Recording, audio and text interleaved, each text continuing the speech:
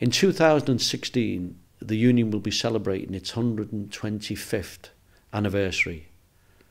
Not only do we want to celebrate that landmark of 125 years of service, and there'll be lots of activities that I hope you and your branch will get involved in, but we also want to adopt a national charity, and we've agreed through the Executive Council and at our annual conference, at this year's annual conference, to adopt Mencap, which is a national charity to help people with disabilities to get work.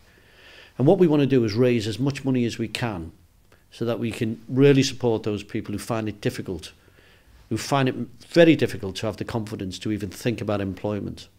So you'll hear more about this in the future. We'll be arranging a whole set of activities.